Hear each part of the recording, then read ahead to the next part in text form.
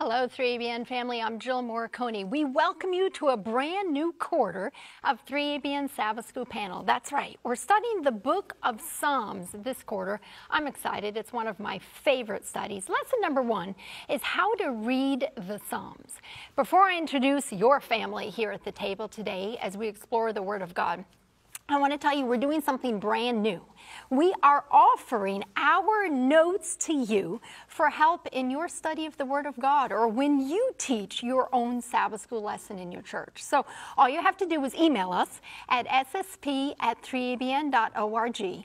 That's ssp@3abn.org, and we would love to send you every week our lessons for that coming week. Now with that out of the way, let me introduce our family. To my left, Brian Day, singer in Israel. Delighted to have you here, brother. Amen. Always a blessing to be on 3ABN Sabbath School panel. I have Monday's lesson entitled Meet the Psalmist. Yay. In the middle, Pastor James Rafferty. Delighted you're here. Good to be here, Jill. I have Tuesday's lesson, which is entitled A Song for Every Season. Amen. To your left, Pastor John Denzi. Delighted you're here. It's a blessing to be here. I was not here the last quarter. And this Wednesday portion is what I have. It's inspired prayers.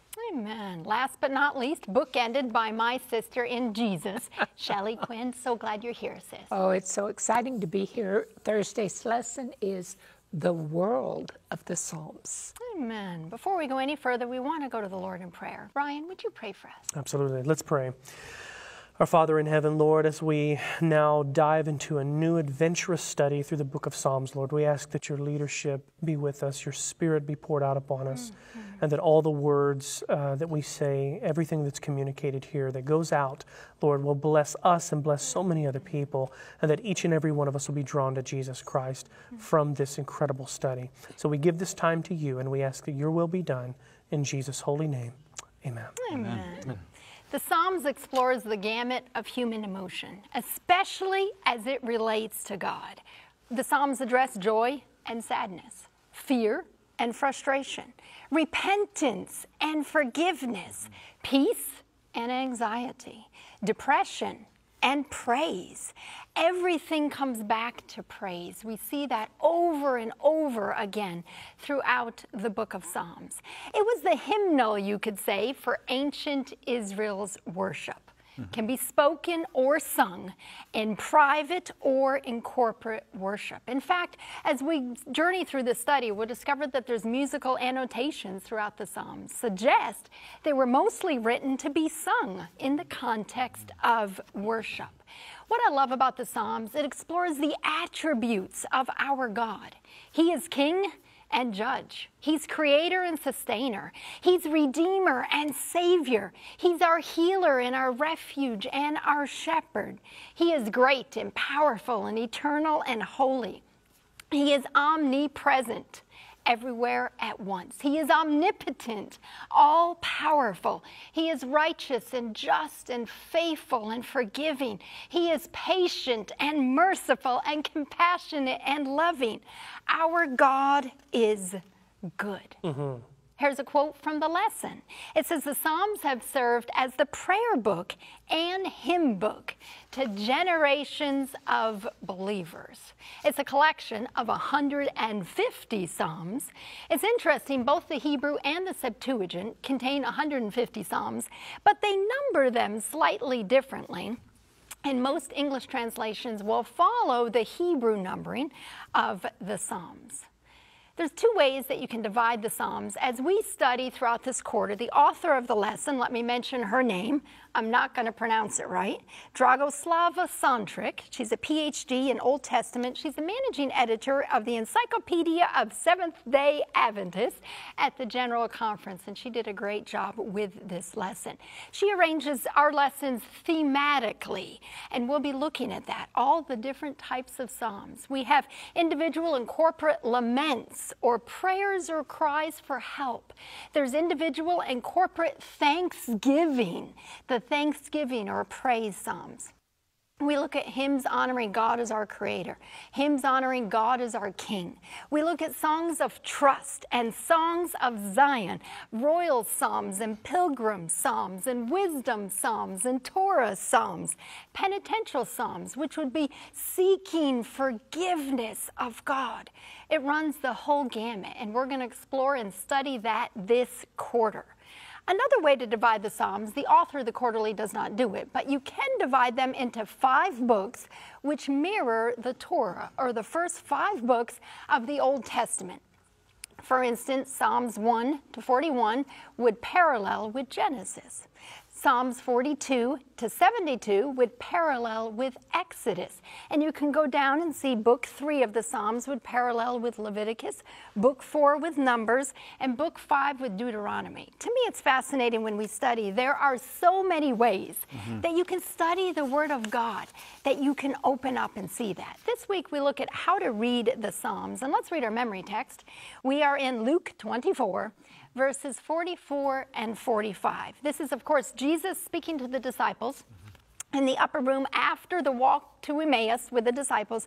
Then he appears in the upper room and he says these words, Luke 24, 44 and 45. Then he said to them, "These are the words I spoke to you while I was still with you, that all things must be fulfilled which were written in the law of Moses and the prophets and the Psalms concerning me." And he opened their understanding that they might comprehend the scriptures. Now, there were 3 main sections of the Hebrew scriptures. We have the law, the prophets, and the writings. And of the writings, the most important or talked about or pivotal work would be the Psalms. So you can see Jesus references that here. He says the law, the prophets, and the Psalms. This week, we just look at what's the inspiration of the Psalms and what's the purpose of the Psalms in worship? Who are the authors of the Psalms and what are the types of Psalms? The poetry of the Psalms, the emotion of the Psalms, the prayers of the Psalms, and most importantly, the God-centeredness of the Psalms. On Sunday, in my remaining time, we're going to look at the Psalms in ancient Israel's worship. And I want to submit to you 7 purposes, if we get through them all, Ryan, of the Psalms in worship. For number 1, we're going to 1 Chronicles. Turn with me to 1 Chronicles chapter 16. We're going to verse 7. It starts out on that day. What day? What is happening here? The ark has just been brought to Jerusalem and placed in the midst of the tabernacle.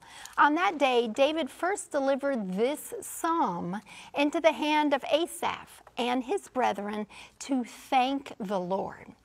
We see here David is the author of this psalm, and actually they quote later from Psalm 105, and you can read it in Psalm. It's quoted in 1 Chronicles 16, but it's also Psalm 105.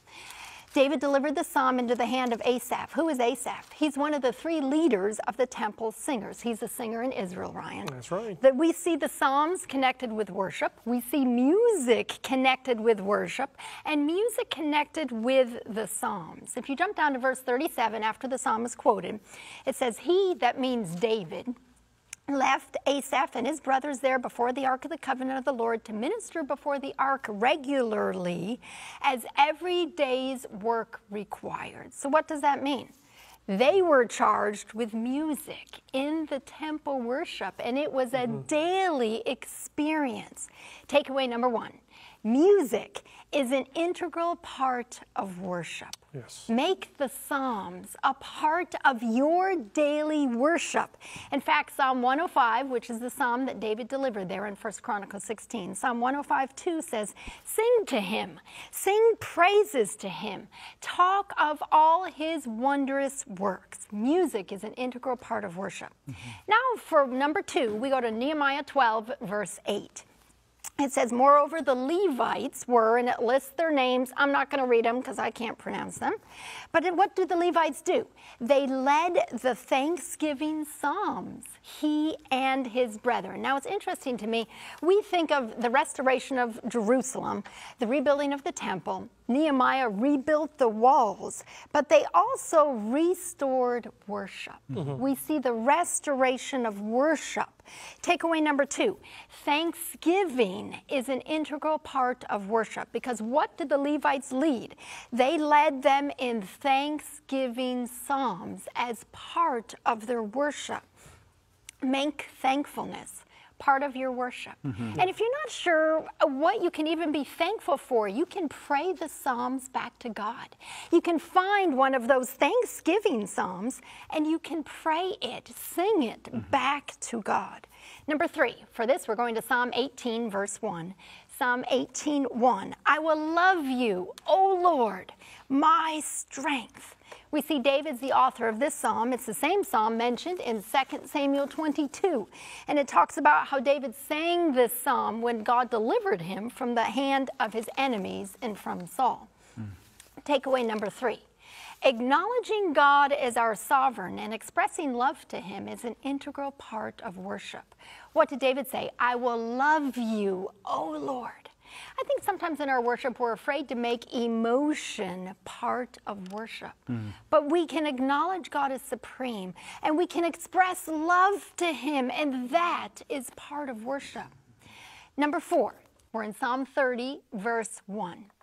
I will extol you, O Lord, for you have lifted me up, have not let my foes reign over me. We see a similar concept in Psalm 145, verses 1 to 3. I will extol you, O Lord, my God and King. I will bless your name forever and ever. Every day I will bless you and I will praise your name forever and ever. Takeaway number 4. Praise is an integral part of worship. Now, you might say, wait a minute, Jill, number 2 was Thanksgiving as a part of worship. I believe that Thanksgiving is thanking God for what he's done for us. Praise is expressing who he is. It's thanking him, you could say that, but for who he is, not for what he's done for us, but for who he is and his greatness and his majesty and his holiness and his goodness and his love. Moving quickly. The next one, number 5, Psalm 86, verse 1. Bow down your ear, O Lord, hear me, for I am poor and needy. Takeaway number 5, acknowledgement of our need is an integral part of worship. That probably should have been number 1, because when we come into God's presence, the first thing is to recognize who we are and who God is, and that we are poor and sinful and needy, and we need him. Number 6 is Colossians 3, verse 16. Let the word of Christ dwell in you richly in all wisdom, teaching and admonishing one another in psalms and hymns and spiritual songs, singing with grace in your hearts to the Lord. Takeaway 6, music is connected with the word in worship. Did you notice that in that scripture? The word of God is connected with music. So not just is music part of worship, but music in scripture. Sing scripture songs back to God as part of your worship. And number 7, prayer is connected with the Psalms in worship. Spend time praying the Psalms back to God, and it will change and revolutionize your worship. Amen. Amen. Thank you, Jill. Great opener. My name is Ryan Day. I have Monday's lesson entitled Meet the Psalmist.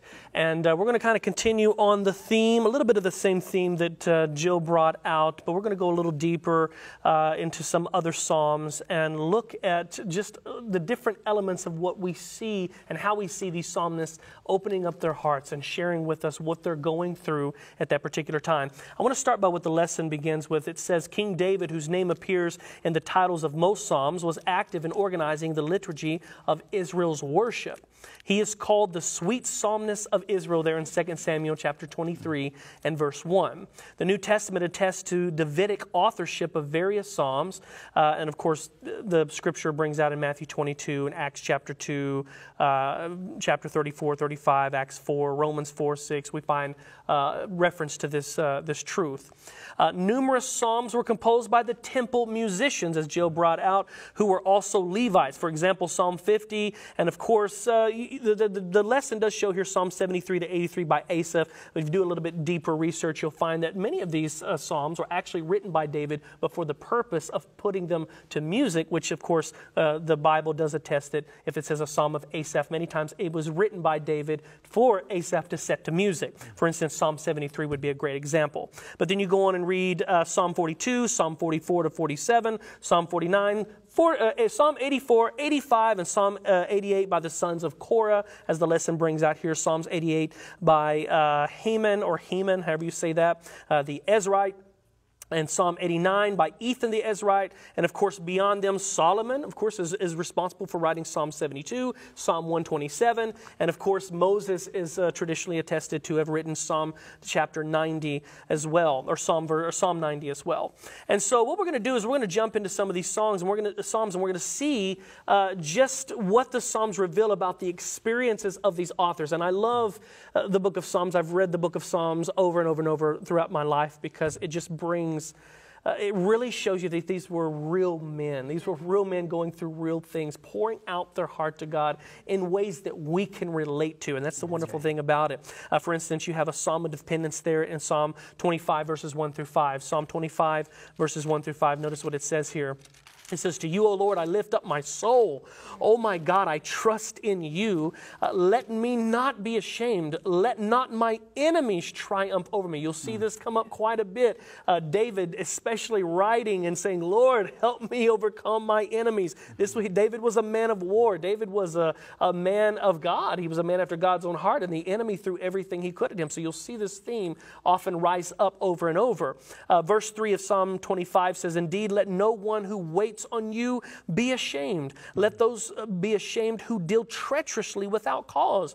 Show me your ways, O Lord. Teach me your paths. Lead me in your truth and teach me, for you are the God of my salvation. On you I wait all the day." So you can see David's dependence here. Just, Lord, Lord, I'm depending on you. I'm waiting on you, O Lord. Of course, there are other psalms. We'll see deep soul searching and spiritual examination that's brought about through the psalms, confession and repentance. And of course, psalms of thanks and praise. For instance, in Psalm 75 and verse 1 here, and also Psalm 77 and verse 1, it says, we give thanks to you, O God. We give thanks, for your wondrous works declare that your name is near. That's Psalm 75 and verse 1.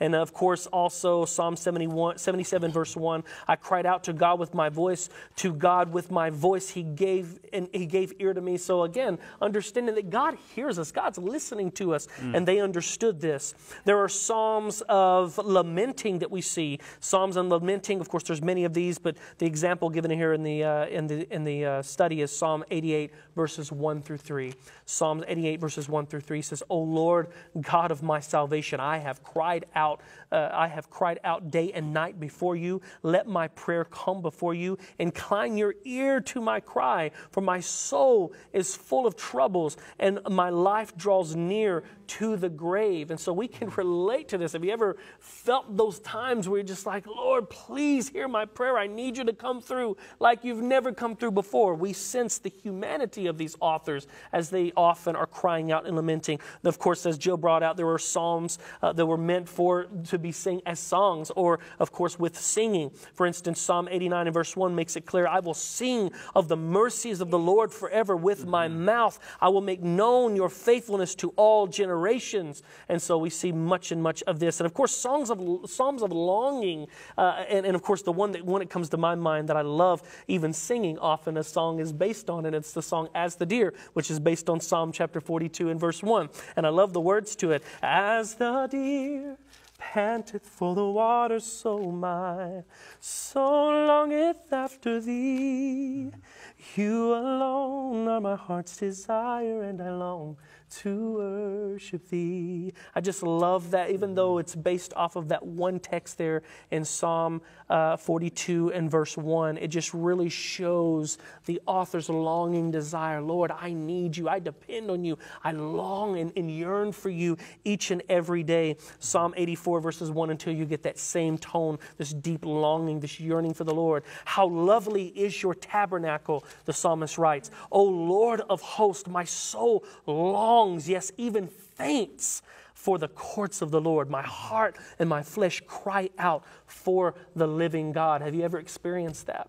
I know I find that often happening. The older I get, the more experienced I get, the more stuff you go through. You just learn just how ignorant you really are about life. You learn, the more you realize just how much little you really know and how dependent and longing you are for the Lord to show up, to lead, and to guide you. Because ultimately, I don't trust myself, right? The more you grow in God, you realize, I don't trust me, Lord, I trust you. Take the will of my life. You see these messages, you see this powerful, just foreshadowing and beautiful, amazing messages just burst forth from the psalmist as you go through and scale over these psalms. Of course, it also shows us the psalmists are but a reflection of the example of the many people in the Bible that went through some messed up situations and weren't perfect, right? These were men who were striving for that perfection in Christ. They were striving to grow in character and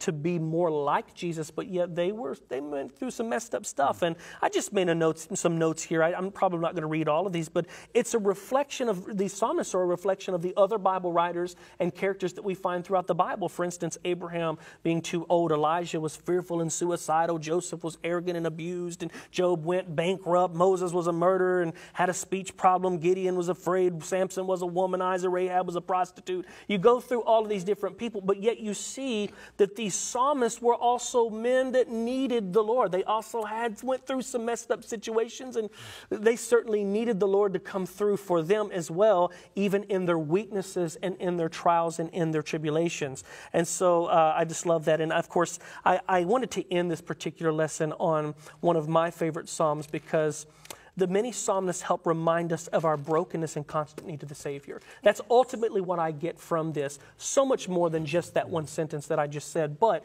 when I scale through and I read and survey the Psalms, it helps me to be reminded of my constant need. And you know what? I'm broken. I need fixed. I need Christ to be that potter as I am the clay, to mend me, to break me, to mold me, to shape me into the character and into the man He wants me to be. And I love Psalm 23, and I'm sure we're going to spend some time in that psalm at some point in the future. But I just love the words here. The Lord is my shepherd. David pouring his heart out, his need, his dependence upon God. I shall not want. He makes me lie down in green pastures. He leads me beside the still waters. He restores my soul. He leads me in the paths of righteousness for His name's sake. Yes. Yea, though I walk through the valley of the shadow of death. I love that. He says, I will fear no evil. Why? Because God has not given us the spirit of fear. He says, for you are with me, your rod and your staff, they comfort me. You prepare a table before me in the presence of my enemies. You anoint my head with oil. My cup runs over. God brings abundance of blessings even though we don't deserve it. Surely goodness and mercy shall follow me all the days of my life, and I will dwell in the house of the Lord. And I love how it ends. Forever. The psalmist reminds us, each and every one of them reminds us that quitting is not an option. Amen. Even though these brothers went through stuff, even though there were moments when it seems like they were at their wits' end, and you can just sense the lament, you can just sense the pain and the sorrow that they're dealing for, even in times when, yes, they were literally walking through the valley of the shadow of death, they remind us, I will, through it all, trust in you, Lord. I will, through it all, dwell in the house of the Lord, not just today and quit tomorrow, not for a week and then quit the next week, not for a few years and then give it all up a few years down the road, but I will dwell in the house of the Lord forever, because quitting is not an option. And so the psalmists remind us, these beautiful, beautiful psalms remind us that putting our hand in the hand of the Lord and allowing Him to lead and steer our life through whatever trials, difficulties, tribulations, through the good and through the bad, we trust in the Lord because He knows what's best for us. Amen. Amen. Thank you so much, Ryan. What an incredible study. How encouraging. This study is going to be great. We're going to take a quick break. We'll be right back. Ever wish you could study more deeply along with the 3ABN Sabbath School panel members? Well, now you can. Just send an email request to ssp@3abn.org and we'll email you the Sabbath School Panelist Notes on a weekly basis to enhance your own study of God's Word. That address again is ssp@3abn.org. We'd love to send you their notes, just as they've prepared them. Thank you for watching, and thank you for being part of our 3ABN Sabbath School Panel family. Welcome back to our study on how to read the Psalms. We're going to pass it over to Tuesday and Pastor James Rafferty. Thank you, Jill. We are in Tuesday's lesson, which is entitled A Song for Every Season. I'm Pastor James Rafferty. And as Jill mentioned, the Psalms are not only the hymnal of the Old Testament, but Christian believers in Pakistan use it as such today. They will sing through the Psalms. In fact, when I was over there giving meetings some years ago, they would spend 2 or 3 hours singing the Psalms, and then they give you about maybe 20 minutes for our sermon. So the Psalms are powerful because they really do, as Ryan was saying, they really do encourage us to remain faithful to God, who is the one who is faithful to us. The quarterly, the text brings out here in the Sabbath School lesson that the Psalms make the believing community aware of the full range of human experience. They demonstrate that believers can worship God in every season in life.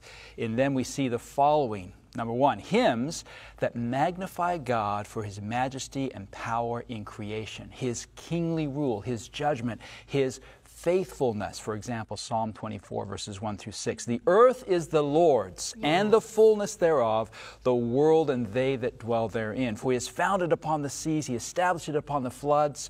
Who shall ascend into the hill of the Lord, or who shall stand in His holy place? He that has clean hands and a pure heart, who has not lifted up his soul unto vanity or sworn deceitfully, he shall receive the blessing from the Lord and righteousness from the God of his salvation. This is the generation of them that seek Him, that seek Thy face, O Jacob. Selah. And we'll talk about Selah here in just a second. Number 2, Thanksgiving Psalms. The Psalms express profound gratitude for God's abundant blessings. Read Psalm 107, for example. Begin with verse 1. Oh, give thanks unto the Lord, for He is good, for His mercy endures forever. Let the redeemed of the Lord say so. Psalm 107, verse 2. Whom He has redeemed from the hand of the enemy. How about verse 8?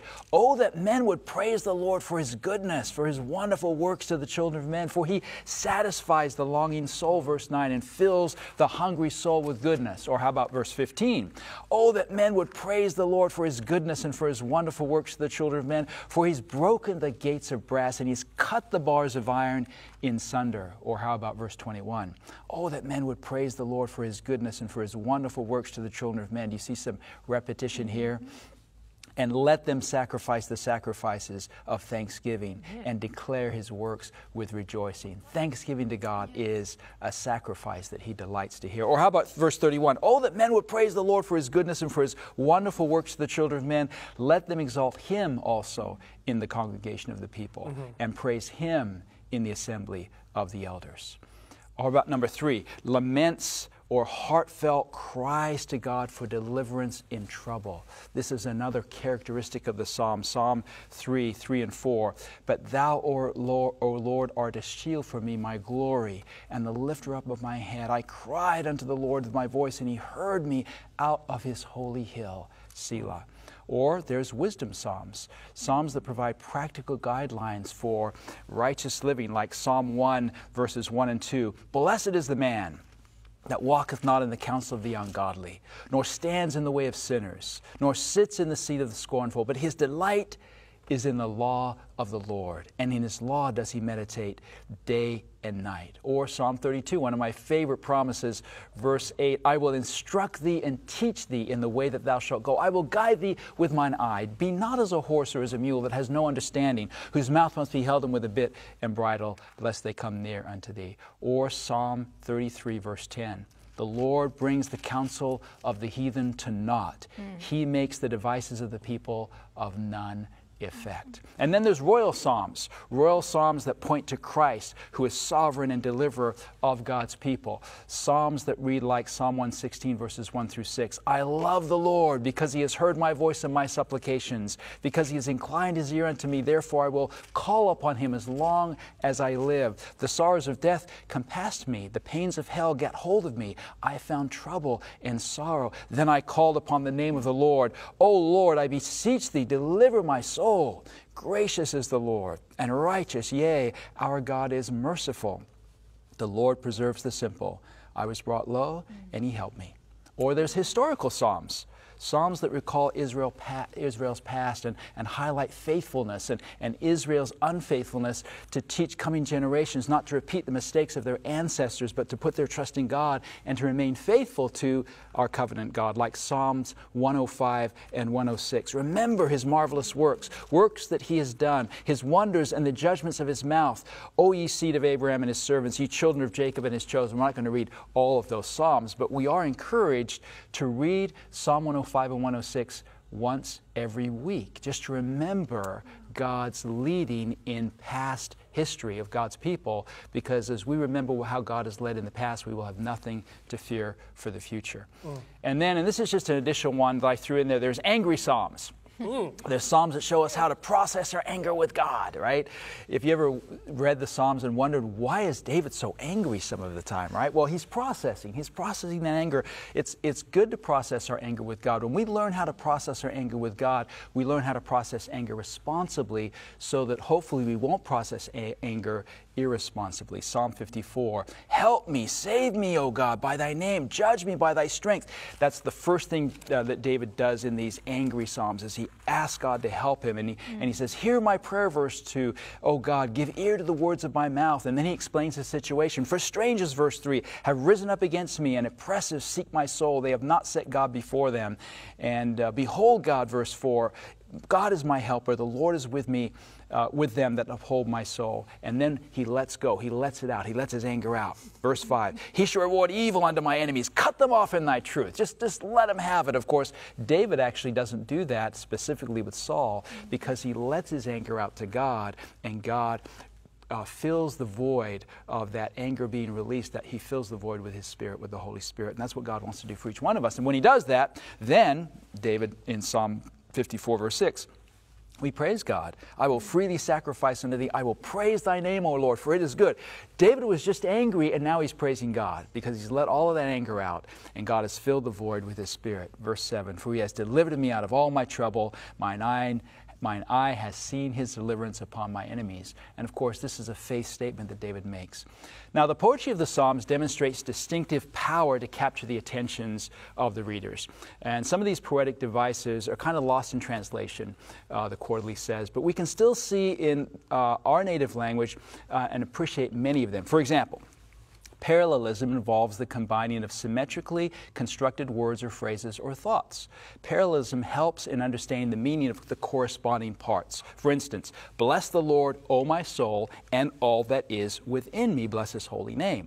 In this parallelism, my soul and all that is within me, namely one's whole being, are the same thing. Or again, Psalm 147, verse 11, the Lord takes pleasure in them that fear him, comma, those that hope in his mercy. So those that fear him is parallel to those that hope in his mercy. To fear God is to hope in his mercy. Imagery, for example, the use of figurative language to strongly appeal to the reader's physical senses. God is our refuge and strength, and he's depicted as the shadow of wings. He's got his shadow of wings over us. Psalm 91, he that dwells in the secret place of the Most High shall abide under the shadow of the Almighty. I will say of the Lord, he is my refuge and my fortress. Or merism, which expresses the totality of a pair of contrasting parts. I have cried unto the Lord day and night. Those are contrasting parts, day and night, but that's the totality of the thought. I've cried unto the Lord day and night. And then we have word plays, which employ the sound of words to make a pun or highlight a spiritual message.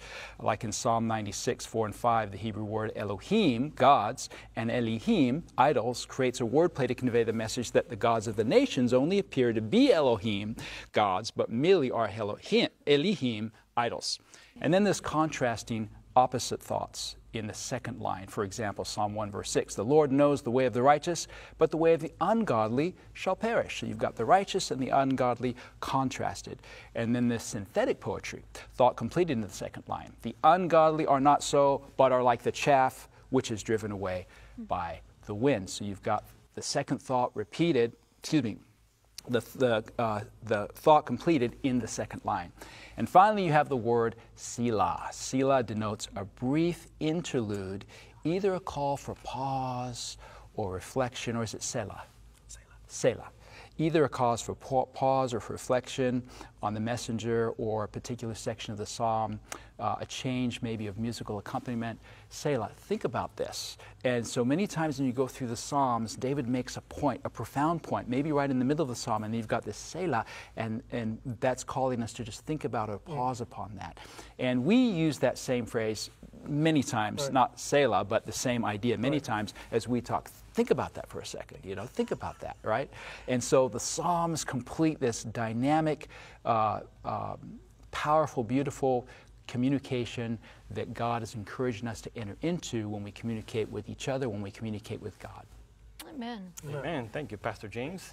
Inspiring. Praise the Lord. Well, we are now on Wednesday's portion, and my name is John Dinsey. The title for Wednesday is Inspired Prayers. As you read the Psalms, you will notice that there are many prayers, and you see that David is just pouring out his heart to God, talking to God, letting him know what's inside his heart. And the lesson points out to see a few of these. Let's go to 2 Samuel chapter 23, verse 1 and 2. And we have there, now these are the last words of David. Thus says David, the son of Jesse, thus says the man raised up on high, the anointed of the God of Jacob and the sweet psalmist of Israel. The Spirit of the Lord spoke by me, and his word was on my tongue. So you see here that even in the act of prayer, the Holy Spirit gets involved. And the expressions that you see in the Psalms that are prayers are also directed by the Holy Spirit. You know, when you approach God, you're coming to him and you have a situation, you have something going on, the Holy Spirit takes over even in your prayer expression to God. And this is a marvelous thing to understand. I'm going to mention a few places where you see that the Holy Spirit is involved. Here in the book of Acts, you see Peter confirm that the Holy Spirit spoke through David. Psalms 115, Acts chapter 1, verse 15. And in those days, Peter stood up in the midst of the disciples and said, the number of names together were about 120. And he says, men and brethren, this scripture must needs have been fulfilled, which the Holy Ghost by the mouth of David spake before concerning Judas, which was guide to them that took Jesus.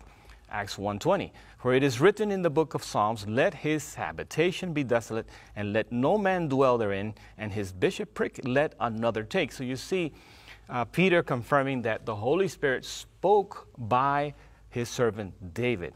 Now I want to take you to Romans chapter 8. And the lesson points out verse 26 and 27, but I want to start in verse 21 to present the context and how this is presented here in a way that it leads you to understand how the Holy Spirit gets involved. Verse 21, Romans 8:21, because the creation itself also will be delivered from the bondage of corruption into the glorious liberty of the children of God. For we know that the whole creation, notice, groans and labors with birth pangs together until now. We are supposed to notice this. And this is being brought up by Paul. Now, it says, verse 23, not only that, but we also who have the first fruits of the Spirit, even we ourselves groan within ourselves, eagerly waiting for the adoption, the redemption of our body. For we were saved in this hope. But hope that is seen is not hope, for why does one still hope for what he sees? But if we hope for what we do not see, we eagerly wait for it with perseverance. Now notice verse 26. Likewise, the Spirit, that is the Holy Spirit, also helps our weaknesses, for we do not know what we should pray for as we ought. But the Spirit himself makes intercession for us with groaning, with groanings which cannot be uttered. Can you wrap your mind around that to understand that as you go to the Lord in prayer and you humble yourself before him, the Holy Spirit gets involved and takes your prayers to heaven with groanings which cannot be uttered. This is a marvelous thing to understand, and it should draw us close to the Lord to understand that the Holy Spirit is even taking our prayers and putting them in the language of heaven. Beautiful, beautiful scripture. Now, I want to let you know, and you should know, that the Holy Spirit gets more involved in our lives than we think. I remember a time that we received a phone call here at 3ABN because I was working in pastoral ministries, and people are calling with different problems, difficulties they're facing. And, you know, we're praying before the people call in for prayer for the Holy Spirit to use us. And this is one time when this man presented this situation. He says, I am going to court tomorrow. People have come against me unfairly. They are accusing me of something I have not done. And as he was talking, I thought, I'll share with him Psalm 46. God is our refuge and strength, present help in time of trouble. That's right. And I continued listening to him. And just when I thought the time had come to share Psalms 46, Psalm 46 completely left my mind. I could not even remember it. I said, I'm trying to remember the scripture that I wanted to share with you, and it was gone. It was gone. And then, well, let's go to Psalm, and I mentioned a Psalm, and I said, well, I don't know why that Psalm is coming to my mind. I don't even know what it says. Let's go look at it. So we went to that Psalm, and I was amazed. The Holy Spirit had the words in the Psalm that specifically addressed the situation he was going through. Look at God. And I said, praise the Lord. Look, this is the Holy Spirit led in this, I told this person, and this is what I believe you need. Yes, you're right, he says. And then it was after that Psalm 46 came to mind, and I said, well, this is the Psalm that I originally wanted to talk to you, but the Holy Spirit wanted to share this with you. So we need to understand that the Holy Spirit gets involved in our lives and in our prayers. Psalm 6, verse 9. Notice here the expression, David saying that this is a prayer. The Lord hath heard my supplication. The Lord will receive my prayer, and the Lord will receive your prayer. Psalm 17:1. Hear the right, O Lord, attend unto my cry. Give ear unto my prayer. Psalm 39:12. Hear my prayer, O Lord, and give ear unto my cry. Psalm 54, verse 2. Hear my prayer, O God. Give ear to the words of my mouth. Listen to me, Lord. David is pouring out his heart. Psalm 55, verse 1. Give ear to my prayer, O God, and hide not thyself from my supplication. You see, over and over again, many Psalms are really prayers. And this is something that I want to encourage you to do. You don't know what you should pray for. You know, the Holy Spirit does. We don't even know what we should pray for as we should. So if you don't know what to say in your prayers, I encourage you to look into the Psalms. Begin to write them down and see how David is expressing himself. And you may say, well, I identify with that. I think I'll pray that. And you can pray this back to the Lord just as David was doing, but apply it to your situation, your experience. From the lesson, we have these words. The psalmists address God personally as my God, O Lord, and my King. Psalm 5:2, Psalm 84:3 are examples. The psalmists often implore God to give ear. Psalm 5:1 is an example. Hear my prayer. Psalm 39:12. Also, they say, look, Lord, look at my situation. Look at what I'm going through. Psalm 25:18. And then, of course, there is the answer me, Lord, answer me. Psalm 102, verse 2. And deliver me. Psalm 6:4. And the lesson says these are clearly the expressions of someone praying to God. Who does not want their prayers to be answered when they go before the Lord? This is your desire. You eagerly want to see the Lord work out a miracle in your life. The lesson brings out that Jesus, too, quoted from the Psalms, such as in Luke chapter 20, verse 42 and 43. And it says when he quoted directly from Psalms 110, verse 1. I look now at Luke 20, verse 42 and 43. This is Jesus speaking. He says, now David himself said in the book of Psalms, the Lord said to my Lord, sit at my right hand till I make your enemies your footstool. Therefore David calls him Lord. How is he then his son? So you see, this is a quoting of Psalm 110, verse 1. You can look that up at another time. But you will notice also that the Psalms also express the feelings of Jesus, such as Psalm 22, verse 1. My God, why hast thou forsaken me? Why art thou so far from helping me and from the words of my roaring? And it is as if David was given a preview of what Jesus was going to go through. And it's that these can be said that it was not David saying these things. It was Jesus, through the Holy Spirit, impressing David to write these things. Remember, these things I have said unto you, that when they come to pass, you may believe. So as Jesus said these things, they remembered, hey, this is written in the Scriptures. Psalm 69, verse 89, I am become a stranger unto my brethren, and an alien unto my mother's children, for the zeal of their house hath eaten me up, and the reproaches of them that reproach thee are fallen upon me. Notice also here, Psalm 69, 21, they gave me also gall for my meat, and my thirst they gave me vinegar to drink. Jesus identifies himself in the Psalms as well. Thank you all, each and every one. I'm Shelley Quinn. I have Thursday's lesson. We are looking at the who, the what, the why, the where, the how. I've got the where. Thursday's lesson is the world of the Psalms.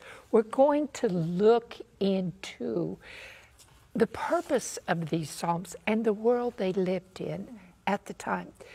What place does God occupy in the psalmist's life? And then I'm going to ask you, we need to check our own pulse and see what place does God occupy in our lives. Let's look at 6 examples that will show us God is the center of the psalmist's life. Psalm 16:8, I have set the Lord always before me. And the result, because he's at my right hand, I shall not be moved.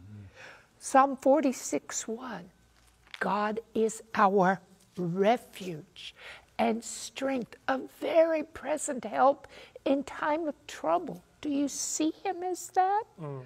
Psalm 57:2, I love this. I will cry out to God Most High, to God who performs all things for me. Psalm 62:8, trust in him, not just occasionally, not just in the morning. Trust in him at all times, you people. Pour out your heart before him. God is a refuge for us. Selah. Do you pour your heart out to God? Is he the center of your life? Psalm 121:7. The Lord shall preserve you from all evil. He shall preserve your soul when you're living in the secret place of the Most High God. When he's the center of your life, that's what happens. And here's one of my favorites. Psalm 138:8. I love this. The Lord will perfect that which concerns me. Can you imagine? That's God's plan. God will perfect that which concerns you. And he just then breaks out in praise. Your mercy, O Lord, your hesed, your loving kindness, your covenant faithfulness, O Lord, endures forever. So the interesting thing here, when we look through the Psalms, the psalmists all realize God hears them, no matter where they might be, and he responds in his perfect time. He is the ever-present, never-failing God. Here's what the Quarterly says. The world of the Psalms is wholly God-centered. It seeks to submit in prayer and praise all life experiences to God. God is the sovereign creator, the king and the judge of all the earth. He provides all things for his children. Therefore, he's to be trusted at all times. Because God was the center of the psalmist's life and the people's life back then, guess what? Worship was central to their lives. If God is the center of our lives, worship should be central to our lives. Let me give you 7 quick examples there. Psalm 44, verse 8. In God we boast all day long and praise your name forever. Psalm 47, 1 and 7. Something I'm doing a lot lately without realizing it. Clap your hands, all you peoples. Shout to God with the voice of triumph, for God is the King of the earth. Sing praises to him with understanding.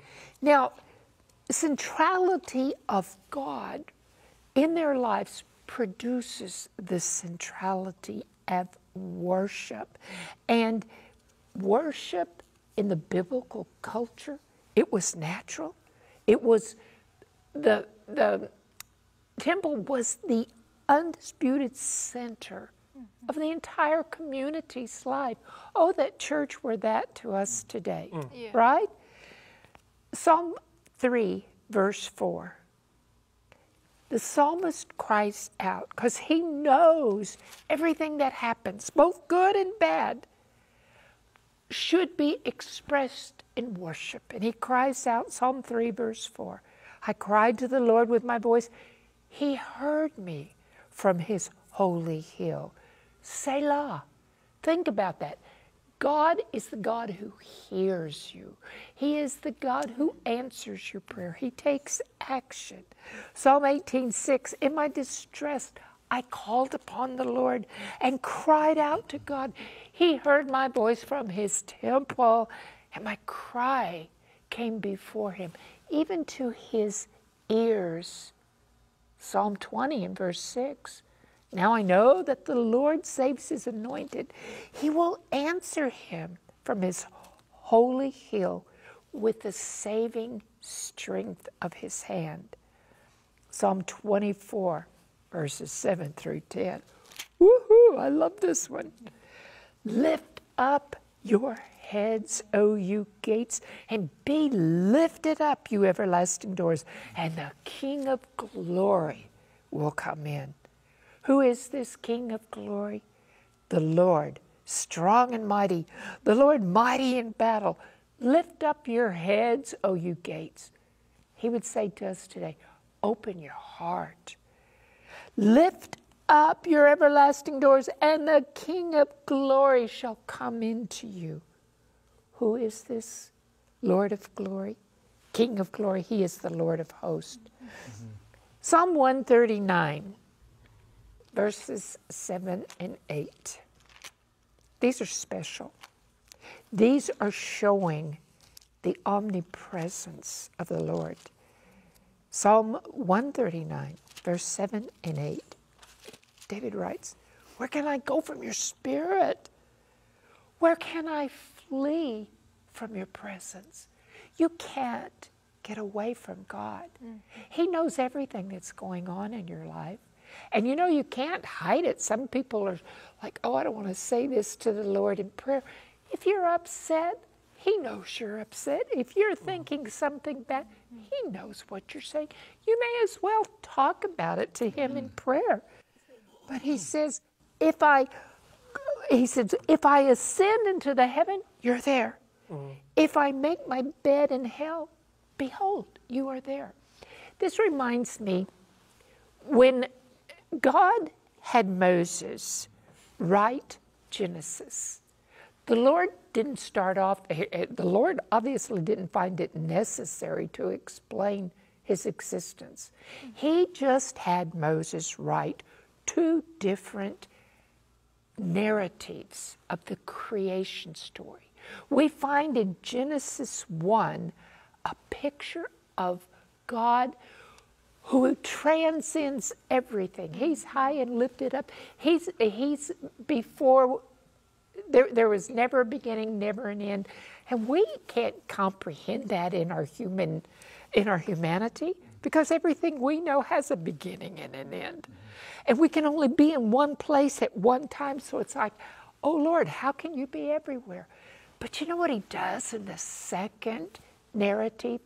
God has, this is repeat and enlarge right from the beginning of the Bible.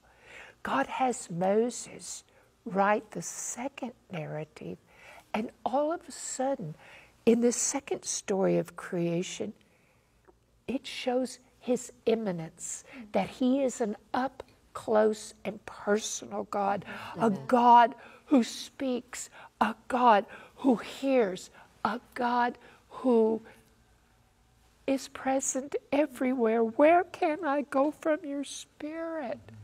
Where can I flee from your presence? If I ascend to heaven, you are there. If I make my bed in hell, Sheol, the grave, behold, you are there. The Psalms speak to making God the center of your life and making worship central to your life. They're beautiful. Amen. Thank you so much, Shelley, Pastor Johnny, Pastor James, and Ryan. What an incredible study as we do this overview of the book of Psalms. Before we jump in, I want to give each one of you a moment to share a final thought. Yeah, man, I just wanted to go to Psalm 23, verse 6 again, the kind of the theme text that I ended on. Surely goodness and mercy shall follow me all the days of my life, and I will dwell in the house of the Lord forever. Amen. And just to remember, the Psalms cover a full range of human experience. Whatever you're going through in life, whatever struggles you're going through, if you're in a time of praise and thanksgiving, you'll find that experience in the Psalms. Amen. Amen. The Psalms are inspired scriptures that we should pay attention to. They are prayers as well, and we encourage you to study and sing them and study them. Amen. I know that I learned to praise. I always start with thanksgiving and praise. And I was so limited, but I go through the Psalms and find the praise in the Psalms. They're so beautiful. Let me ask you, where are you seeking to keep God at a distance in your life? What aspect of your life are you trying to keep from Him? He knows it all. Read the Psalms. Share your heart with the Lord. Amen. What an incredible study. We are just getting started. I think from a personal perspective, what I really like about the Psalms is that no matter where you are in your journey with Jesus, no matter what I'm feeling on a certain day, I can open up the Psalms and I can be honest with God. You can pray those Psalms back to Him. If you're struggling with discouragement, if you're dealing with anger, as Pastor James brought up, if you're dealing with self-pity, or you need God to bring some vengeance, or maybe you want to express the praise and thanksgiving of your heart, all of that is in the Psalms. All of that you can share with God and be honest with Him. Next lesson, lesson number 2, join us, teach us to pray. Join us as we explore how we can take these Psalms and pray them back to God.